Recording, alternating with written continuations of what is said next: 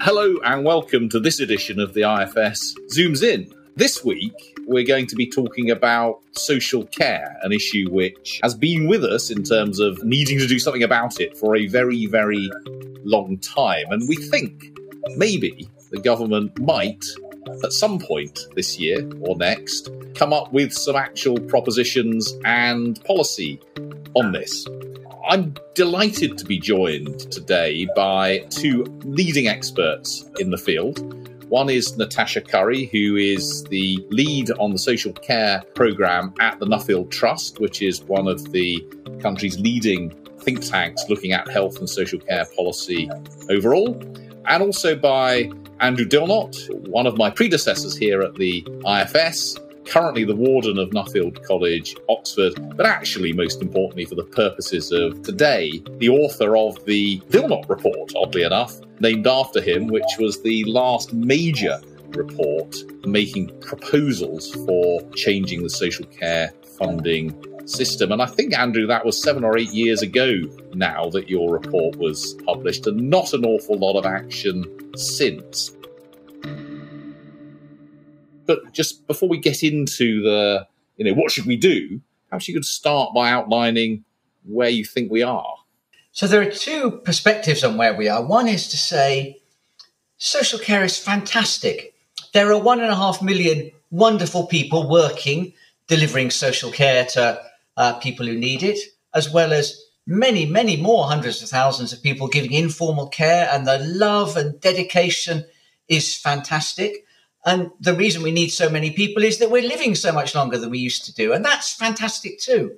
So there's one wonderful aspect of social care.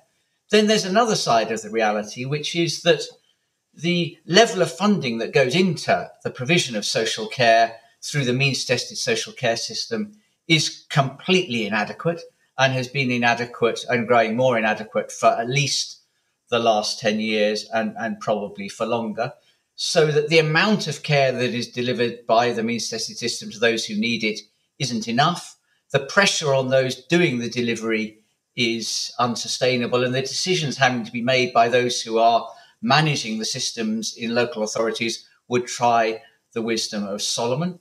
We have inequality across the country as a whole. So a fundamental problem is that we're simply not spending enough on looking after some of the most needy people in our society. And then on top of that, we have a system where the rest of the population that have some resources that they could use of their own to pay for their social care have no way of managing their social care, no way of managing the uncertain risk of whether they will be people who need an enormous amount of social care or very little, or be walking up Snowdon at the age of 92, have a heart attack and die and never need any social care at all. So we have a failure to look after those who are the least well off, which is disgraceful, and a failure to provide a system for the other, let's say, 2/3 of the population that allows them to manage it, which means that the population as a whole is terrified of social care, and that being somebody who works in social care is pretty hard going and typically very poorly paid. And being a provider in social care is very difficult because there are very few returns to investment or innovation. So this is a classic example of where, as a society and as an economy, we should do better. And it is staggering that we haven't done that yet. Well, that's fairly comprehensive, and a fairly comprehensive indictment of where we are at the moment. Natasha, did you want to add anything to that? No, I think Andrew's pretty much covered it. I mean, I think it's always helpful to think about what the system is ultimately delivering before we talk too much about the kind of structural faults. So ultimately, we have a system that's delivering inadequate care. We have visits of 15 minutes for people that cover a very narrow set of care needs. No time for the care worker to attend to any wider needs, no flexibility, and then the care worker may be coming back for another half an hour in the evening to put someone to bed at 8 o'clock. There's a part of the system that's very inflexible, and it's not delivering the kind of, I think, enabling service that most of us, speaking personally, would want if I were to need care services. So I think there's a real failure at the end in terms of what we're delivering. And then Andrew has pointed to the struggles within the workforce and the provider market as well. And then ultimately it comes down to how much we put into it in terms of the money. It's worth reminding ourselves perhaps a little bit more about what social care actually is for the purposes of this. It's both the delivery of services to people in their houses when they can't manage by themselves. That might be cooking, cleaning, help with getting up or going to bed, as well as residential care for those who really do need full-time looking after. But in addition, we often think of social care as something that affects only the elderly, but certainly in terms of the budgets of local authorities which are spent on social care, I think it's right in saying, Andrew, that something like half of that actually goes to people of working age. And indeed, that may have been the fastest growing part of the budget over recent decades. Yes, that's right. About half of the overall adult social care budget goes on people before retirement age, and that has been growing particularly rapidly. And again, some of that is the result of huge progress in managing to avoid early mortality for people who've been born with significant restrictions on what they can do on their own, but with appropriate support can lead really fruitful and enjoyable and good lives, but it can be very expensive. So part of the reason that we've seen an especially strong squeeze on spending on older people has been that local authorities are choosing to, quite rightly, spend more on the growing number of younger people who can benefit from social care. And that has caused pressure. It's worth setting all of this in some kind of context of scale, though. The overall level of spending on adult social care in the UK is less than 1% of national income. It's not 2% of total public spending.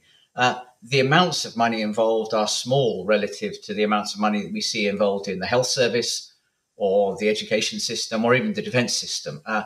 This looms very large in people's lives, but in terms of the scale of it as a share of the national economy or relative to public spending overall, it's sufficiently small that one of the astonishing puzzles is, given the scale of it, why has it been so difficult to get on and get something done?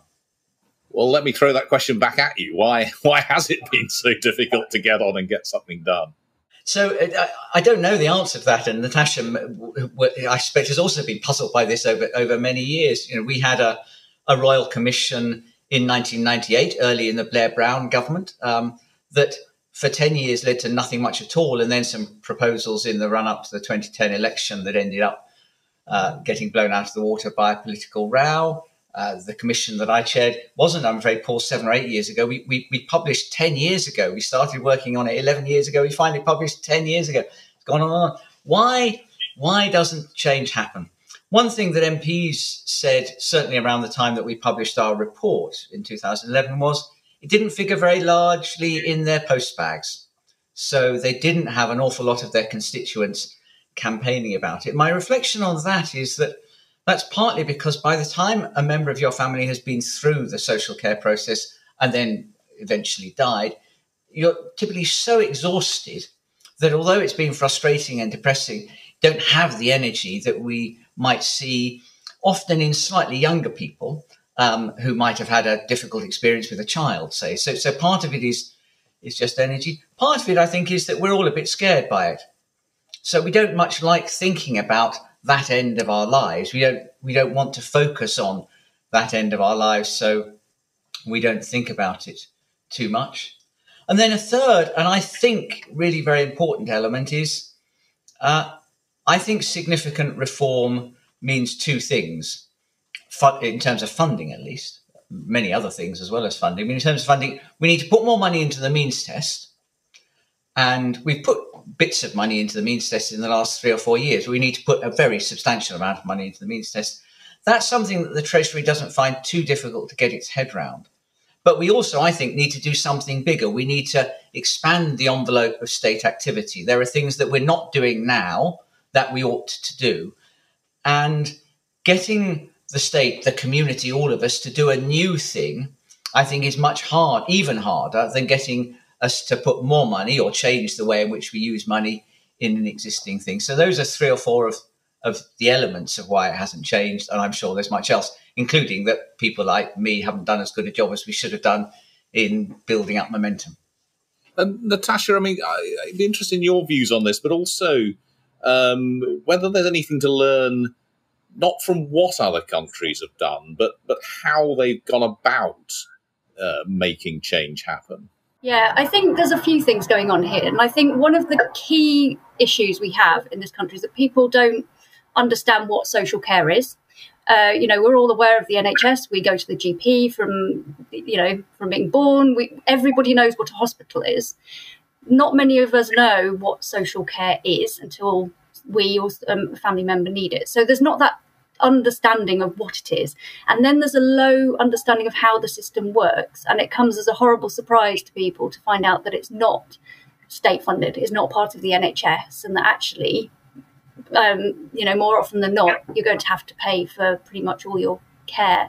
So we have this basis. I think it's about 40% of people in the last survey of this believe that it's free as part of the NHS. So I think that makes it a bit of a difficult context in which to then introduce new proposals for a new system that ultimately will need funding and contributions from the public. So it's a difficult one, I think, for politicians. I think that explains Andrew's comment on why politicians weren't getting letters about this in their postbag. People don't understand it. And I don't know if that's going to change as a result of COVID and the profile that social care has had. Possibly this might be where it changes. And so I think on that, within that context of low public understanding, then there's a potential for social care proposals to become very politicised, as we saw in the 2010 election with the posters dubbing I think it was the Labour proposals death tax. And then again in 2017, we saw Theresa May's proposals called the dementia tax. It becomes incredibly politically toxic. And so I think not many politicians then are brave enough to sort of revisit it. So I think those are the some of the factors that are underlying this. And also, as Andrew said, we have a system. It's very different to get people to think differently within the structures that we have. And it's not all about the funding. There are some structural issues. But when a service is so underfunded, there's not much headroom within councils, within providers to think differently and to innovate about what we could achieve differently. The other thing I think has been a problem certainly in the last decade is that we often start and end the debate about social care reform with funding. And we start with the question, what will it cost and who's going to pay? Whereas I think the question we need to be asking is, what do we want to create? What sort of system do we want? What's the vision? And then to build support around that. So we start from quite a negative place, which I think doesn't really help.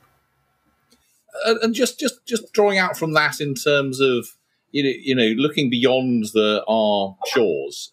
This is obviously it's an issue faced around the world. The populations are aging around the world. People are surviving longer into adulthood with severe disabilities around the world. So this isn't a UK specific, or actually an England specific issue. This is something that lots of other countries have had to grapple with. Is there any good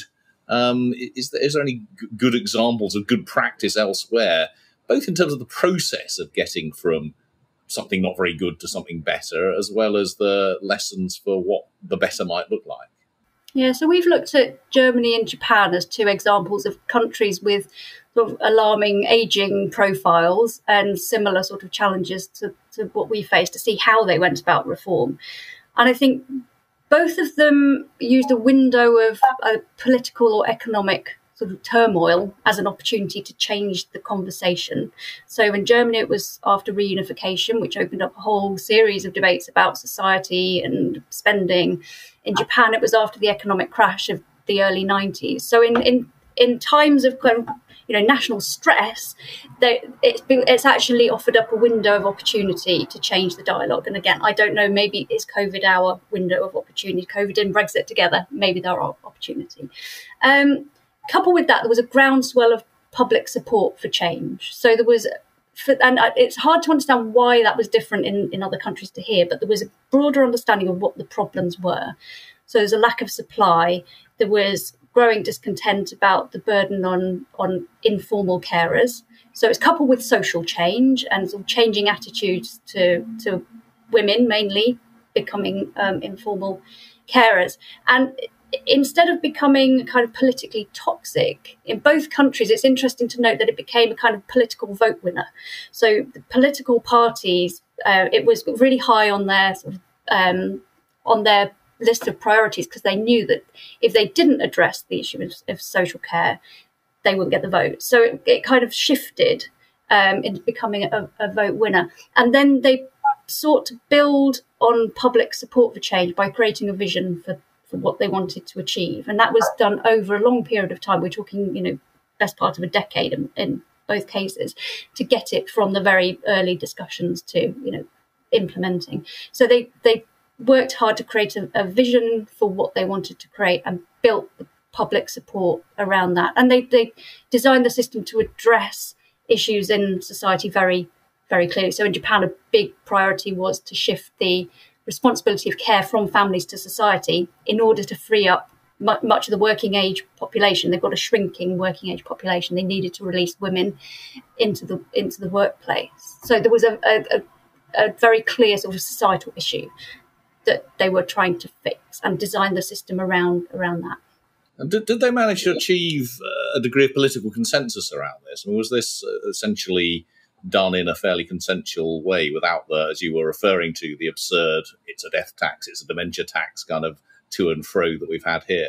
Yeah, I think they both countries went through their own journeys on this, and I think that we were told in Germany the first report on social care and the need for reform was in the mid-70s. They didn't reform their system until 1995, so they've gone through a similar journey just a few decades earlier.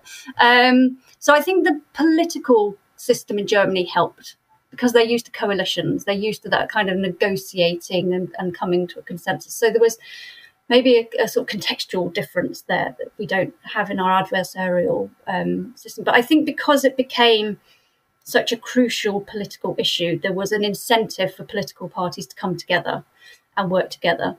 There was also a key figure in the German system who saw this through. He had respect across the parties, and he was really the face of reform, and he sort of commanded respect and brought parties together. In Japan, it's a slightly different situation, but there was definitely an agreement among the political parties that change needed to happen. So they were in a position where there was a high degree of consensus that something needed to be done, and then the negotiations around what it was happened. And I think we're getting to that point here. There's a high level of agreement that we need reform, but perhaps we haven't quite got to the next step of what that reform should look like. So, Andrew, where are we on that journey? I mean, as you rather depressingly pointed out, your report is now 10 years. Is 10 years ago. I mean, at one point, it looked like you might be this person who was getting the respect across political parties and driving through change. What you proposed, I think, was even legislated, but just never signed into law. It was even signed into law. The Queen spilled ink on it. It received the royal assent. So the legislation was passed to put in place the structures that we described, and is sitting on the statute book, all ready to go. Funny enough, I think this relates back to one of the points Natasha made. That happened during the coalition government. So between 2010 and 2015, when there was a coalition government, we reported in 2011. In 2013, the government finally said, yes, it would act. And my impression is that it said it would act because one of the coalition partners said, OK, we'll do this. And then the other coalition partner felt that they had no option but to say, OK, we'll do it too. And so that it was in a coalition. But then as soon as the 2015 election took place and there was no longer a coalition government, that agreement broke down and it was pulled.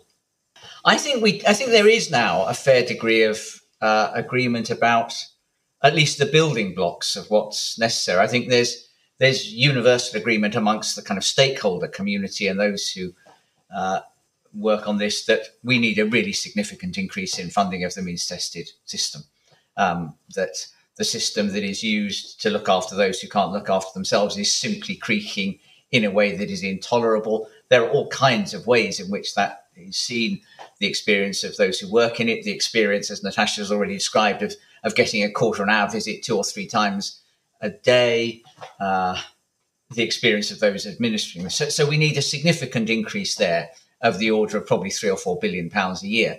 £3 or £4 billion is less than 0.5% or 1% of public spending, but is the best part of half of what we spend on elderly adult social care already. So there's a big increase needed there, and all kinds of consequential changes to the way that assessment is calculated to what is being delivered to eligibility.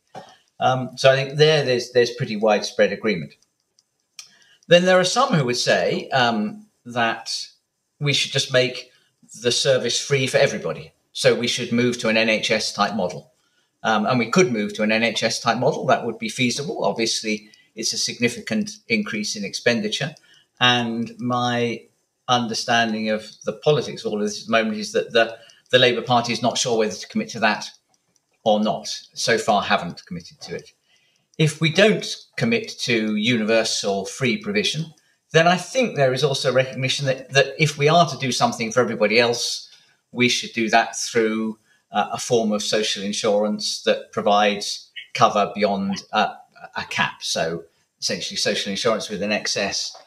There's a reasonable question to ask, why on earth should we do anything for the rest of the population?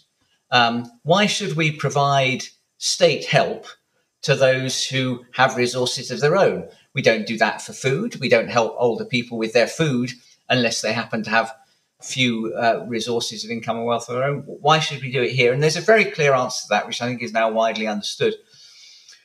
And that is that, as we said earlier, the probability of needing a large amount of social care is unknown. The three of us, we don't know which, if any of us, will need a large amount of social care. But we could need social care that could cost £500,000 at the end of our lives if it turns out that we have a very severe and long-lasting dementia or very severe arthritis, which means that we need 20 years in a residential care home. Or it could be that we need nothing. The average need is probably of the order of about £35,000. So maybe the equivalent of less than a year in residential care or 2 or 3 years of domiciliary care. Faced by that, the optimal thing for individuals to do is not to try to save.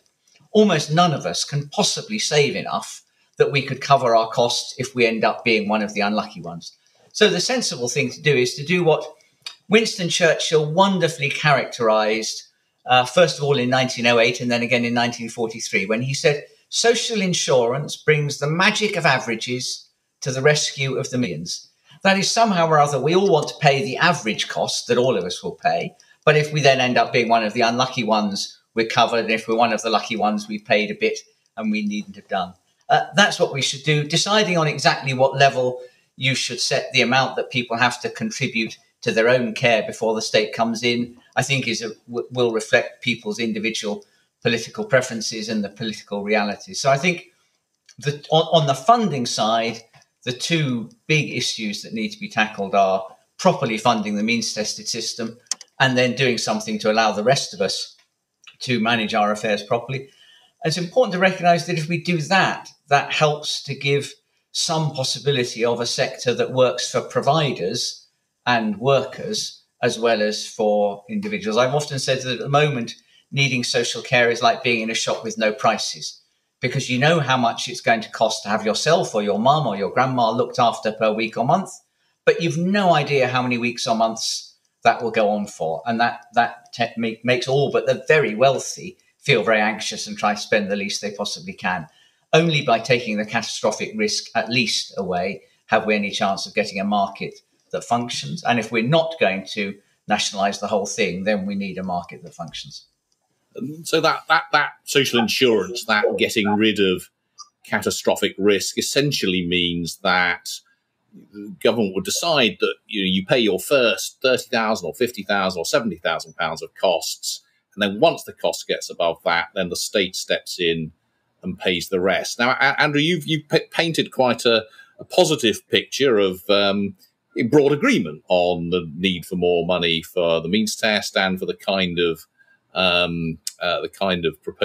proposition that you're making there. Natasha, are you as positive about that we all agree on this, or do you see any roadblocks along the way? No, I think there's broad agreement that the means-tested system needs a lot more money. I mean, I was looking at the ADAS report that came out this morning, and I think there's 55,000 people waiting for a needs assessment. 12% of them have been waiting more than 6 months.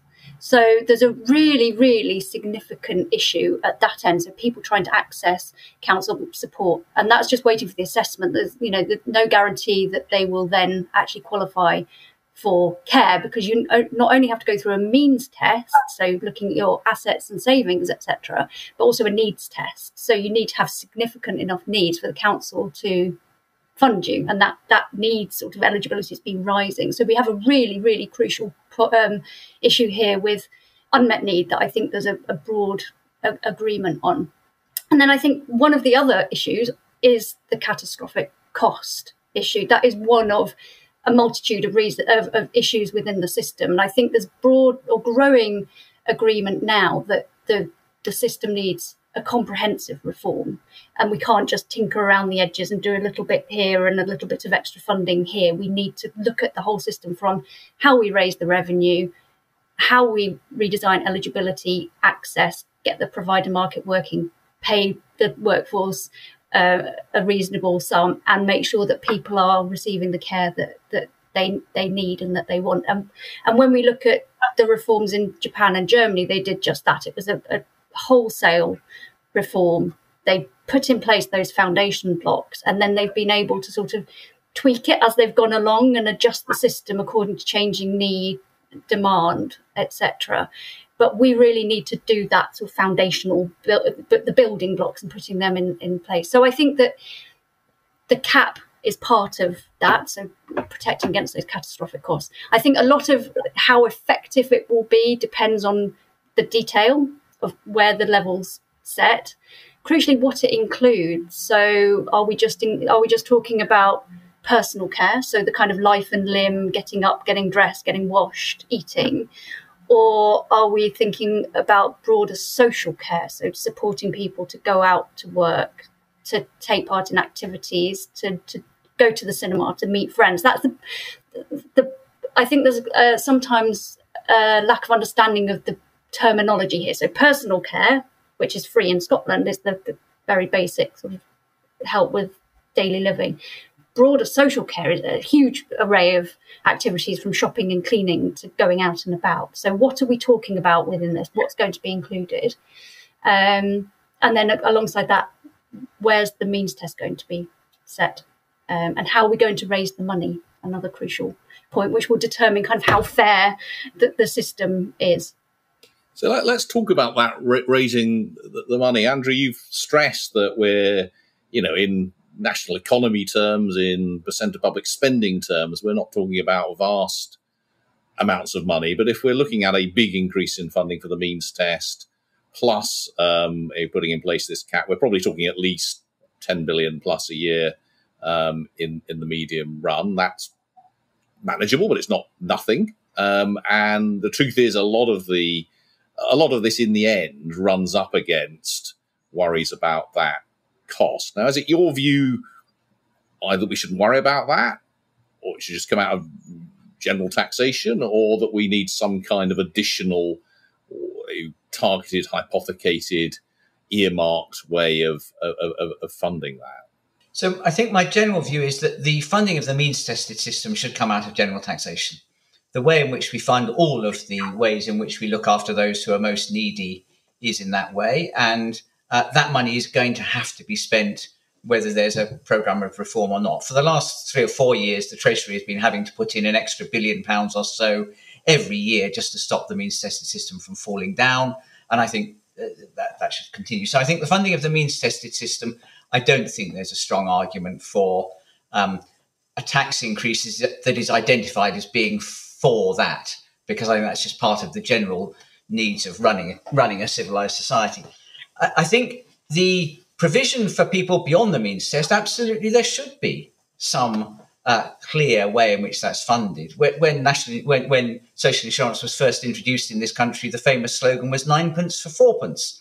I think employees are expected to contribute 4p a week, employers 3p a week, and the state 2p a week. For something like this, the main reason for the state doing something like a cap is that there's a missing insurance market that the private sector will never deliver. That doesn't mean it should be free, that there should be no premium. So I think it would be entirely reasonable for some tax increase to be introduced. Now, of course, I spent, as you know, Paul, the first 21 years of my working life at the IFS. So I can't say hypothecation without a dagger coming into my heart. But I think we also have to recognise the importance of signalling in all of these things. I would be perfectly happy to see either an increase in VAT or income tax that was announced because it was necessary to pay for this, or an increase in national insurance contributions to pay for this, or honestly, a health and social care levy that was modelled on the national insurance contribution base. But there's one thing I'd say about the national insurance contribution base, and indeed income tax to some extent, but the direct tax system in the UK at the moment is very favourable, and particularly the national insurance contribution direct tax is very favourable to those over retirement age. Many of the beneficiaries, I mean, in the end, all of us will be beneficiaries of this, and not just those who ended up claiming on it, because we don't think the only beneficiaries of car insurance are the people who end up having car crashes. We all benefit from being insured.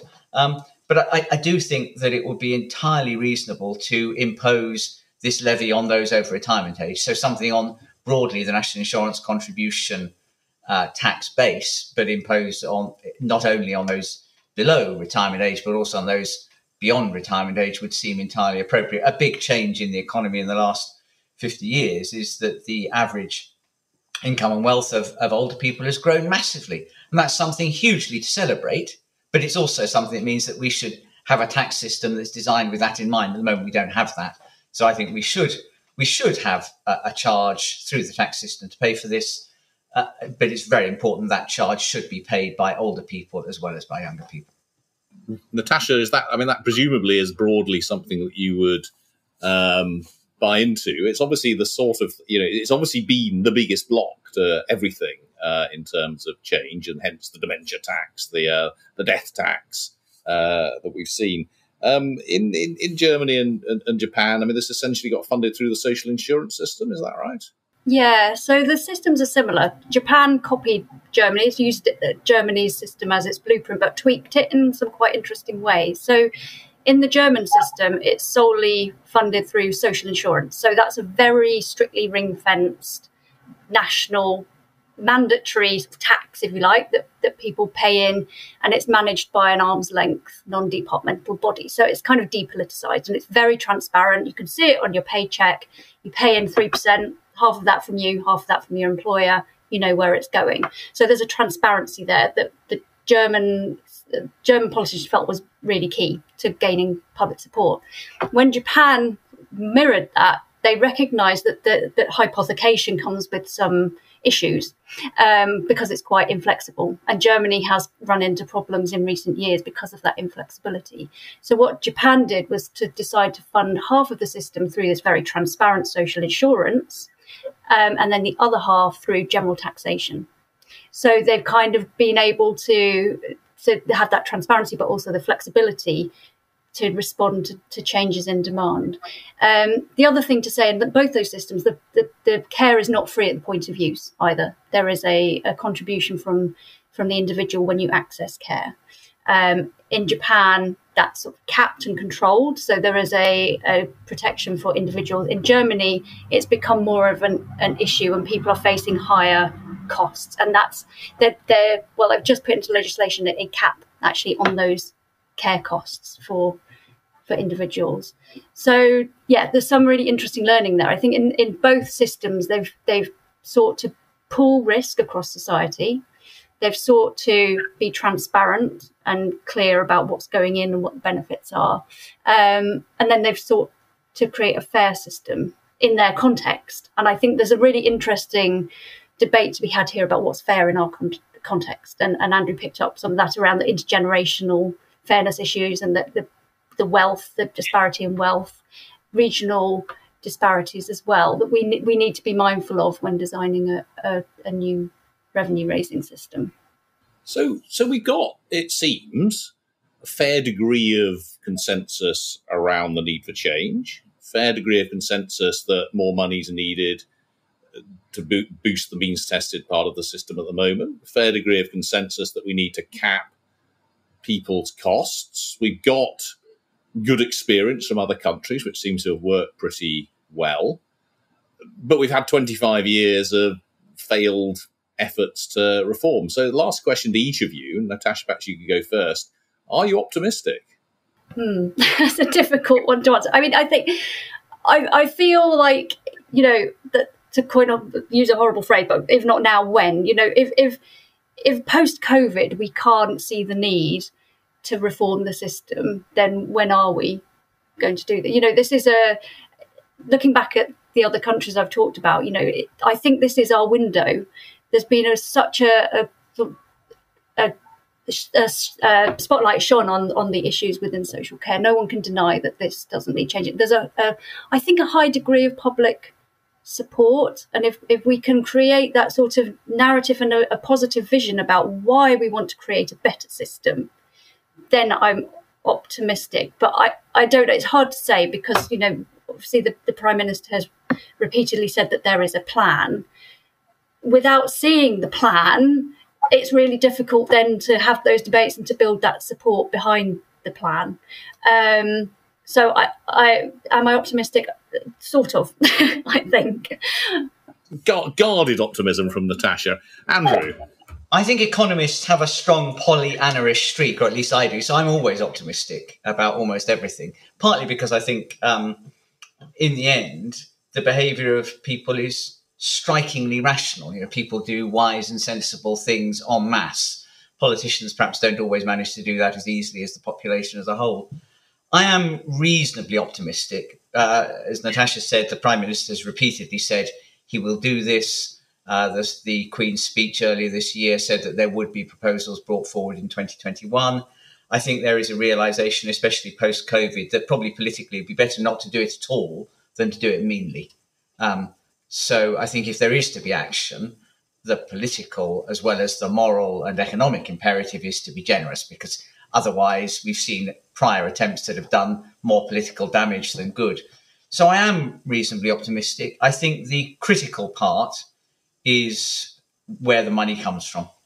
So I think provided a clear source can be identified for the funds, then there isn't an argument for being mean in the use of those funds. So I think the role of the Treasury and the Chancellor in this will be critical.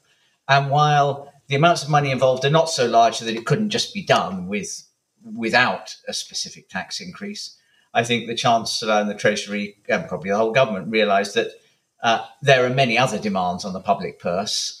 And so giving way on one without identifying a source of revenue isn't going to be the right way. So yes, I am optimistic that by the end of this calendar year, and I hope long before that, not only will proposals be brought forward, but they will be brought forward in a way that is generous enough for most of those who are concerned to be supportive. They won't be what all of us wanted in every dimension, but we desperately need action, and this is the year to do it. Well, that's probably not a bad note to end on, a note of optimism. I think almost a prediction from Andrew there that we're going to get not just a set of propositions before the end of this year, but a decent set of proposals coming from government. Let's sincerely hope that Andrew is right and that Natasha's guarded optimism is also well placed, because we have had such an extraordinary length of time of failure by politicians on this, and the human consequences, let us not forget the human consequences here, have been devastating and will continue to be until and unless we get the collective will to fix the system and find the money to do it. Thank you, Natasha. Thank you, Andrew, for a fantastic conversation. Thank you, everyone, to listening to the IFS Zooms In. If you want to hear more, do go to our website, www.ifs.org.uk, where you can also see all of our other work. Do come along to our online events and also look at ways in which you can support us. Thank you.